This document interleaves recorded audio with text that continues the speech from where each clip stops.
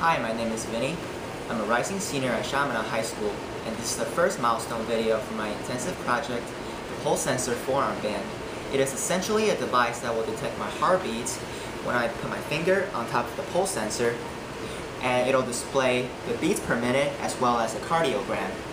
Right now, I have a simple device wired on a piece of breadboard that will do these basic functions for me.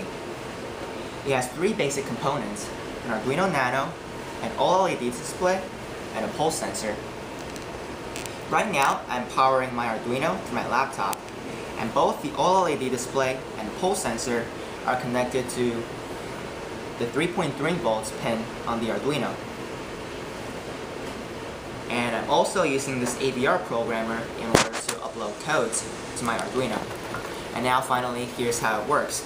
The pulse sensor has an emitter LED that will shine light into my fingertip. Right next to the LED, there is a photodiode detector that will pick up the amount of light reflected back from my fingertip and convert it to an electric current. During the systolic phase of the cardiac cycle, the heart contracts and a surge of blood is going to travel to the capillaries of my fingertip. And more light this way will be reflected back to the photodiode, causing a stronger signal. On the contrary, during the diastolic phase of the cardiac cycle, less light will be reflected back to the photodiode, therefore causing a weaker signal. The signal is then going to be amplified through an operational amplifier inside the pulse sensor right here. The output of the pulse sensor is connected to the analog pin A0 of the Arduino. I use the analog pin instead of digital because digital signals only have two states, either high or low. In other words, on or off. But in order for the Arduino to graph a cardiogram, it's gonna need to be able to receive a full range of voltages. Therefore, I use the analog pin. So finally, the Arduino reads the data coming from pin A0 and does the calculations, and finally commands the OLED screen to display the data. A lot of coding was involved to do this. I was able to find source codes from 2 different websites and added a lot of my own modifications to make this work.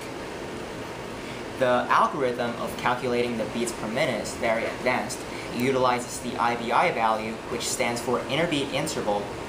It is the amount of milliseconds between each 2 consecutive beats.